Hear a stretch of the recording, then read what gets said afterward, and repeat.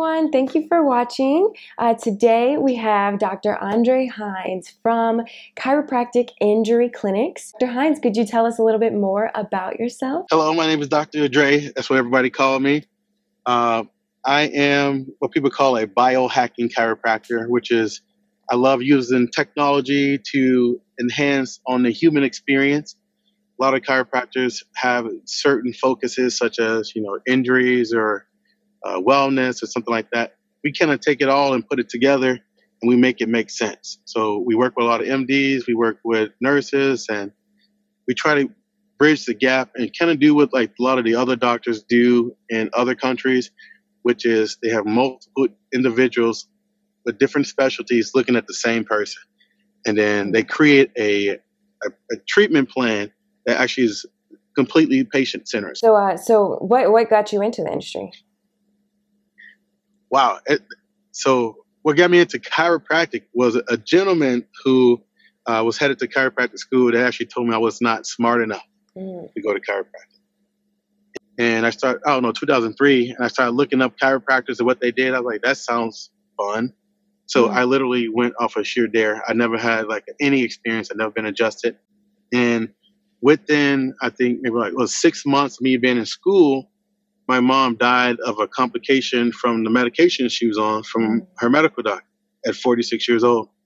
So I took off almost 2 months of school. And then when I came back, I had so many teachers and faculty that was engaged in trying to help me finish because they would say, well, everybody kept saying, don't quit now. You just started. And there was a professor by the name of Dr. Bassano from New York. And he came up to me in the comments. I was in the common area. Everyone else was in class. And this was in California. So I was sitting there crying, because I just, every time you had to go through the gross anatomy, the cadaver classes with dead bodies on the table and dissect them. And I remember debating on whether or not I was going to go into the class or I was going to quit because I had to still do this. This was a major part of your grade. And then Dr. Bassano came up to me and said, I'm sorry, I heard about what happened. But he said it very rough because he's from New York. He said, I hear about what happened to your mom, but at this point, you can't help your mom. But you can help other people's moms. And then he walks off, and I was like, man, this is the most insensitive person I ever met in my life. He just, but then it clicked. You get a chance to recharge the battery of another human being. It's more than just the pain because all the pain starts in the brain. So what would you say is the worst part about working in chiropractic? I think the worst part is the public, I ain't gonna say public perception, because I don't know what every 400 million person actually think about chiropractic. But I think what it is the public perception is that chiropractors are quacks. And because you're doing something different than what their mainstream doctors are doing.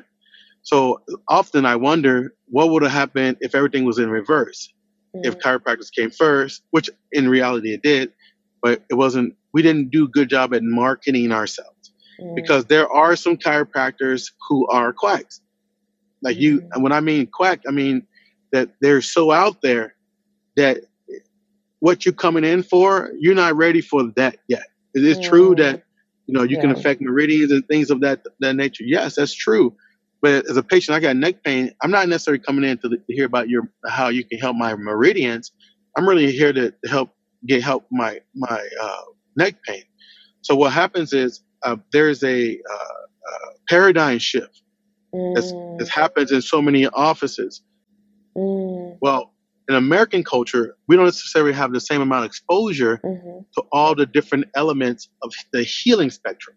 We only have it from like an allopathic model, and the allopathic model teaches in a very mechanistic type of way.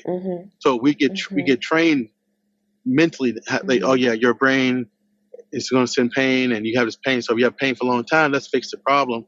Very like a mechanic would do.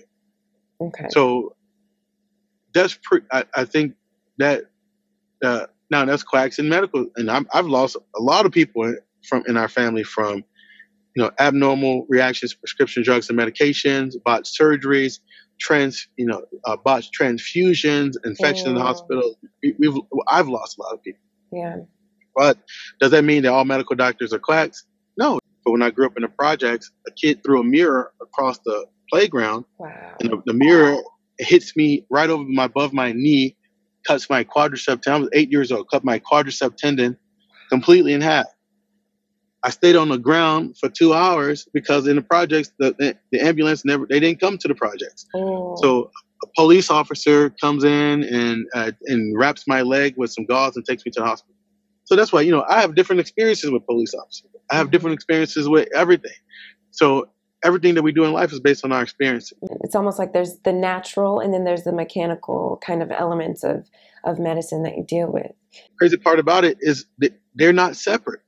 And I Mm, think in our country, we think they're separate because you have a mechanical body that moves. We know this. mhm, But there's something that inside of us, like in the Arabic word, they talk about, they use a word like nafsi or like like that, or mhm. your nur, like your light, that soul. In medicine, we working on that mechanical portion, and chiropractic working on the mechanical portion also. But there is a Mhm. deep spiritual connection that Wow. is what's controlling. Because like if you look at a dead body and a living body, a person could just die. You cannot really tell the difference other than the fact that one is not breathing. Mhm. But you know that the light is not there. Mhm. So which demographic would you say is the hardest to connect with? Which, I guess, age demographic would you say is the hardest to connect with, and why do you think they are? I think it's definitely two different demographics. One, I think we call it the millennials. Like my Okay. generation I still consider millennial. Mhm. Believe it or not, I'm actually still a millennial. I barely made it. I think so. Our generation, everything is about fast, fast, fast, Mhm. and so and then there's another generation of people who may have heard something that heard something.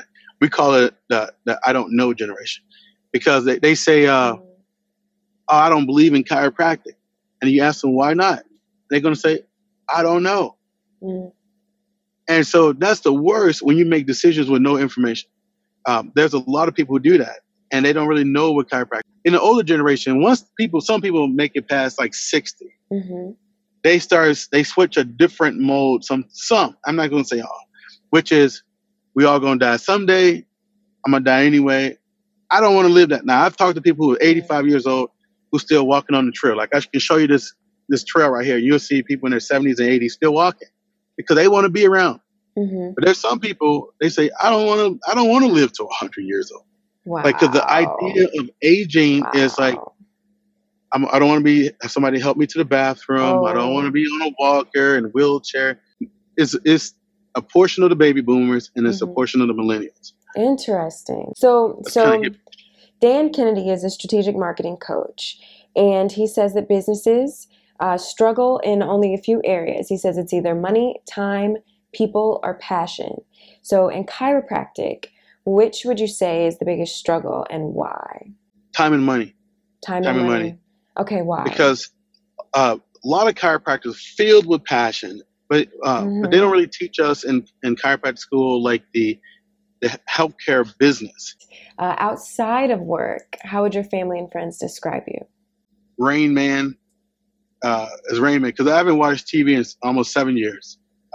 We don't own a TV, so I do a lot of reading, and I do watch Okay. documentaries. So I do that on my computer. So I guess that's kind of like watching TV, but I am a junkie when it comes to like documentaries and stuff like that. So I like talking about the world and what we see and experience, and I'm considered a hippie to some of my friends, so they want me to engage in conversations about Facebook and stuff like that. Hmm. Uh, but it's kind of boring to me, so I like talking about,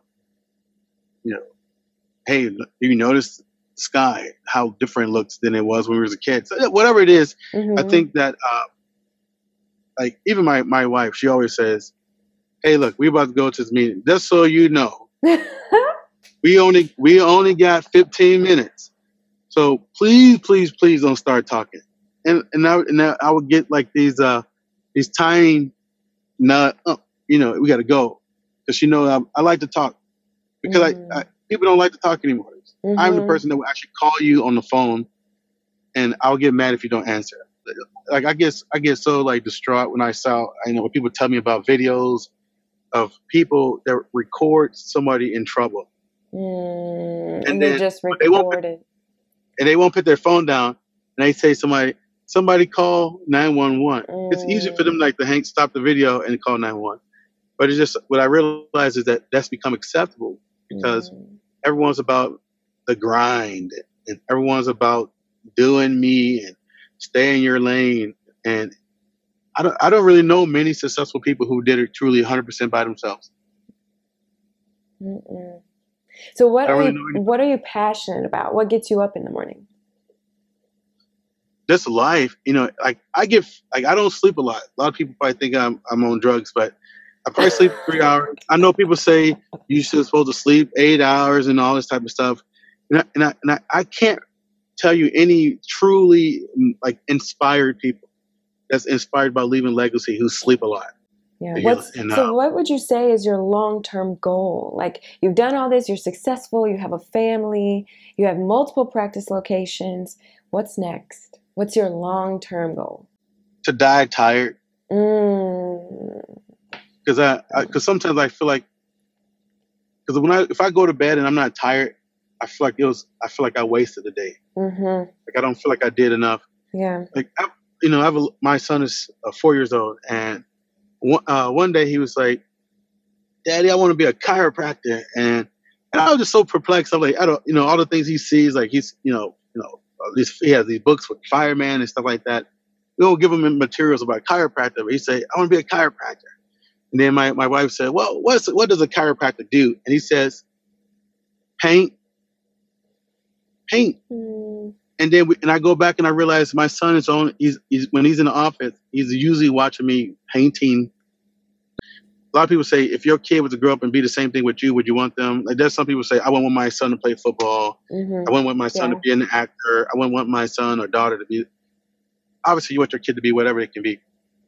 Not what they can be, but whatever they want to be. But if my son decided to become a chiropractor, I want to make sure that when I leave, I've left chiropractic better than when it was. Yeah. I feel like it was such a beautiful interview because it really, it isn't something that you can condense into a 20-minute office visit. You know what I mean? Thank you so much for interviewing with me. Well, most of the time I have to calm myself down. So I actually have my team to help me with my exams because I will end up talking to patients 2 or 3 hours because when somebody telling you was sharing pain, right? Obviously we know that the pain is coming from the brain. So now what I'm trying to find out is what are they thinking about this pain, and what are they thinking this pain is going to be able to is going to stop them from doing. Every patient story, now I can use that same story to relate to another patient. And so every patient actually, the doctor's not necessarily helping the patient. The patient's really helping themselves. The doctor's a facilitator. Wow. The patient actually does more to help another patient than the doctor can help a patient. I know it sounds weird. Yeah. Because when a patient tells you something, the doctor is learning too. Even though we learn all this stuff in school, but you can see there may be the reason that you would do a treatment over and over again is because you're seeing a result from it, right? The result is coming from the patient's doing better. So if the patient is actually doing better and you use a treatment, like, you know what? I'm going to try this technique on you. And if I try the technique on you and you have a massive migraine and it helps your migraine go away. Next patient comes in with a migraine and you trying your traditional treatment is not working, you're going to remember the story or the case that you had. You did this different treatment. As you said, that patient helped the other patient. Because if that patient had a negative response or a negative feedback to their treatment, you probably won't do it on a new patient. But because they had a positive experience with that, then you would do that treatment on another patient. And then so that patient is actually helping other patients. Other patients. Wow. It seems like you really understand the art of chiropractic, which is beautiful. Where can viewers find you? Like, where can they learn about you? I'm on LinkedIn as Dr. Andre Hines. I'm on Instagram as Dr. Dre, the chiropractor. Okay. And also our website, Chiropractic Injury Clinics with an S.com. Okay, so Chiropractic Injury Clinics of America. Well, thank you so much for doing this interview. No problem.